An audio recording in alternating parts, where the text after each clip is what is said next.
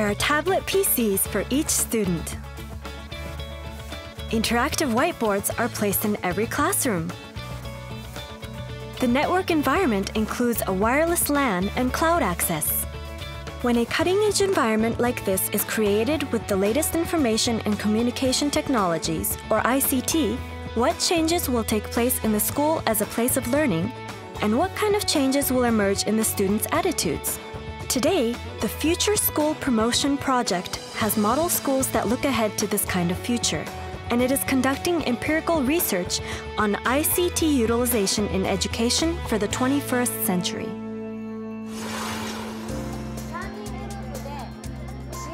Let's take a look at an actual class in a model school.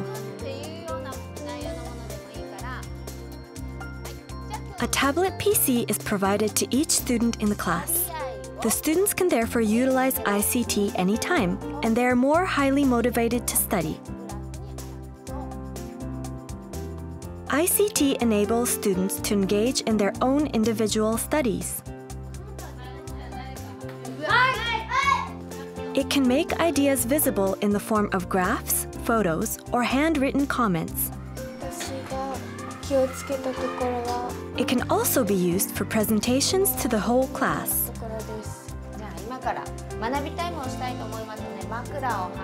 When one student expresses an opinion, ICT lets other students look at it, teach each other, and learn together in separate groups or in the entire class together.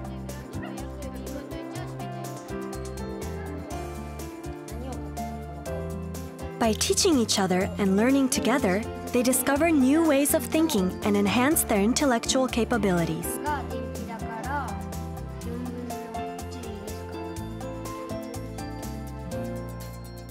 In addition to presenting instructional material and information, interactive whiteboards also provide a means to transfer the students' ideas written on their tablets.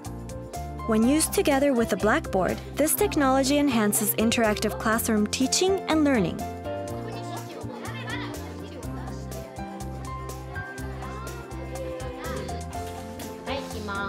In the model school, teachers guide students so they can teach each other and learn together.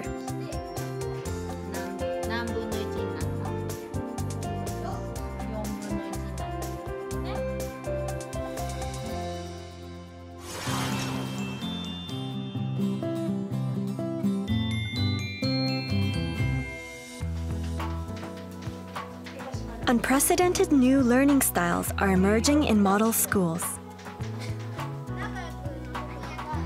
Students in this class are using a collaborative education application to make the traditional Japanese poem matching cards called karuta. The students work separately to make the poem cards. Then all the students input those cards into a shared file at once so that the whole class together creates a complete set of cards. This is an example of ICT utilization in art class. The students move clay models frame by frame and capture them with the tablet PC's camera function to create an animation video. Classes that foster this kind of creativity and fresh expressiveness are possible thanks to ICT.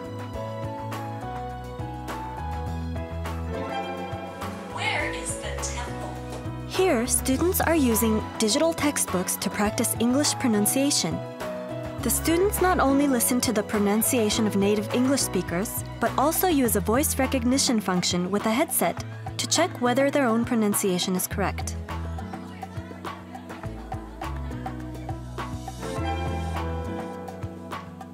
A student is working through a drill using a tablet PC. Students gain enjoyment in learning by choosing units that match their own understanding and interests.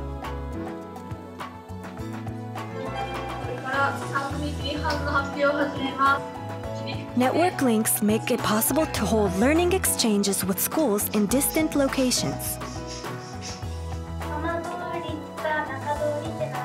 Through video conferencing systems, students at different schools can see each other's faces while they talk in real time and learn about differences in the climate and ways of life in each other's areas.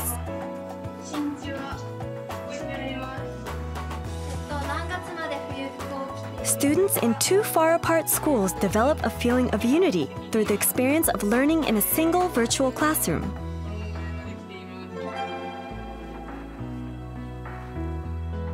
Sometimes students take their tablet PCs home to study there.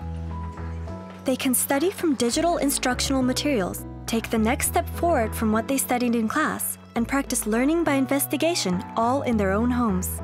This works to coordinate classes at school with learning at home.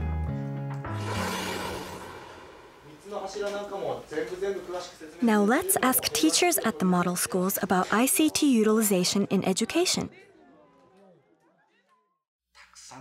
This school principal says, out of the many good things about it, I think the best is that the students' learning experience has been enriched. Using ICT equipment, students can have a visual experience of their classmates' opinions, which previously were only oral. Instead of traditional vertical communication between teachers and students, horizontal communication between students now becomes more active in the class, as they all learn from each other. I think that this is going to contribute to more autonomous learning. This teacher says we can transfer the students' thoughts and solutions to the display here, and the other students can look and think, that was what I was thinking too, or that's a bit different from my way of doing it. They've become able to make these kinds of comparisons. The students seem to enjoy it more just because they can insert marks like these or choose the color. They get very involved in changing the colors to match the thoughts. And this is also helpful in making their thinking more visible. Before, the students would write on drawing paper and display it on the blackboard to show their ideas, writing and then explaining. Now, we don't need extra time for rewriting to show corrections or alternatives. They can show what they mean on the spot, and this has really been extremely effective as a way of sharing their thinking. There is increasing need for the skills to make greater, more proactive use of information and ICT in order to deal with the growing sophistication and complexity of the information society. Environments that foster those skills will become of increased importance. An environment in which students make use of ICT to teach each other and learn from each other. The initiative we have seen here is the forerunner of such an environment, and it is one vision of the Japanese school's future.